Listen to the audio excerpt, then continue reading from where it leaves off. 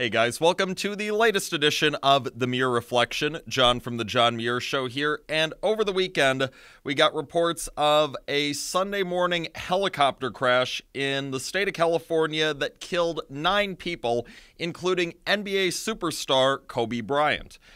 Reports are now indicating that weather conditions are to blame, as an LAPD spokesman says that the weather at the time of the crash did not meet the minimum standards for flying. So it's obviously an incredibly tragic situation. Thoughts and prayers going out to all of the loved ones of the 9 individuals who were involved in this fatal crash. For me personally, it just really seems surreal. This is the first time that a celebrity death has truly felt this surreal to me. I'm sure many of you have had instances like that as well, where a certain celebrity death, it was just really difficult for you to fathom. Depending on your age, it will vary who that individual might be.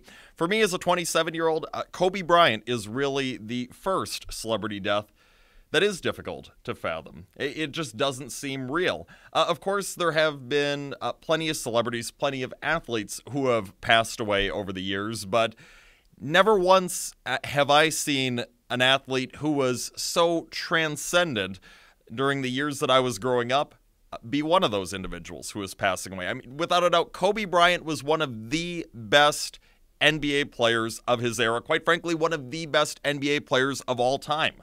For me, when I was first watching basketball, and I'm not a diehard basketball fan, but I would watch NBA games when I got the chance growing up, Kobe Bryant, he was always my favorite player to watch. Quite frankly, I would argue that he was the best player of that generation. Since Michael Jordan, there has not been a player in the NBA better than Kobe Bryant.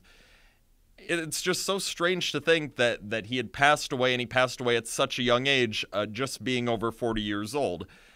I think back to the memories of watching Kobe Bryant play, and my goodness, there is nobody in the history of the NBA that could so consistently make some of the unrealistic shots that Kobe Bryant would make. It almost seemed that there was no place on the court where Kobe Bryant could not pull up and shoot from. Some of the incredibly off-balance, long-distance three-point shots, you'd watch Kobe Bryant take those shots and you think, there is no way this ball's going in. What's he doing? He's totally wasting a possession right now.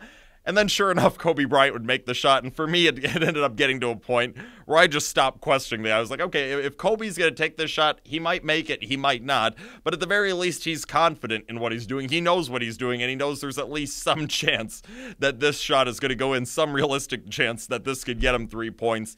It was very fun to watch Kobe Bryant on the court.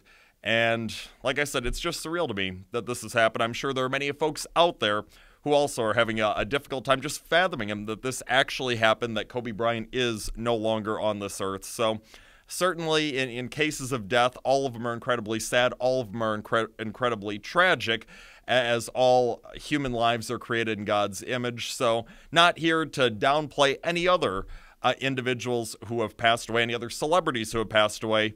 Just noting that for me, this one, it really took on a different significance. It felt different than any of the ones that I encountered in the past. And again, I'm sure many of you could relate to the first time that you had heard of a celebrity death, whether it's an athlete, a singer, whatever it may be, where it was the first one for you that was difficult to fathom. For me, that was Kobe Bryant. So rest in peace to Kobe Bryant and, of course, all the other individuals who lost their lives during this helicopter crash yesterday in the state of California as well. It's all the time that we have for today. More of the John Muir Show each and every weekday, 8:40 a.m. on WTAQ, 9 a.m. WSAU and WHBL. Until next time, I'm out.